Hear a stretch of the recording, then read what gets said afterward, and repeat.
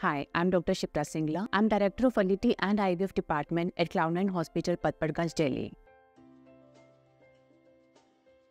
Laparoscopy or minimal invasive surgery.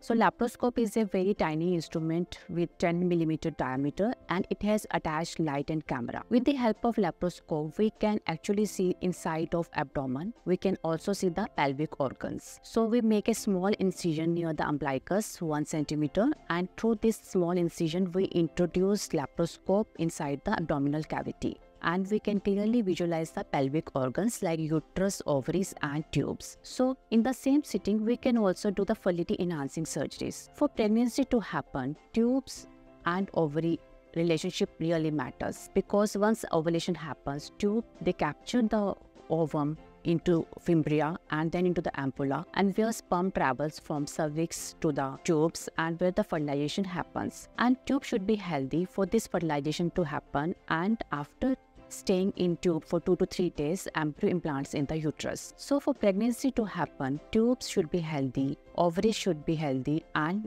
uterine environment should also be healthy. Through laparoscopy, we can actually study this tubo-ovarian relationship. If there are any adhesions, peritubal adhesions, in the same sitting, we can do the adhesiolysis and we can release the fimbria so that when ovulation happens, they can pick up the ovum to the tube. If there are any cysts in the ovaries, if there is any large simple cyst more than 5 cm, or in mild endometriosis when there could be chocolate cyst in the ovaries, in the same sitting we can do the ovarian cystectomy. Now enough evidence says in the mild endometriosis, laparoscopy really helps, and such patients after laparoscopy, they can even conceive naturally. So after these fertility enhancing surgeries, 6 months are best after post-surgery to conceive naturally or with minimal treatment like ovulation induction or IUI.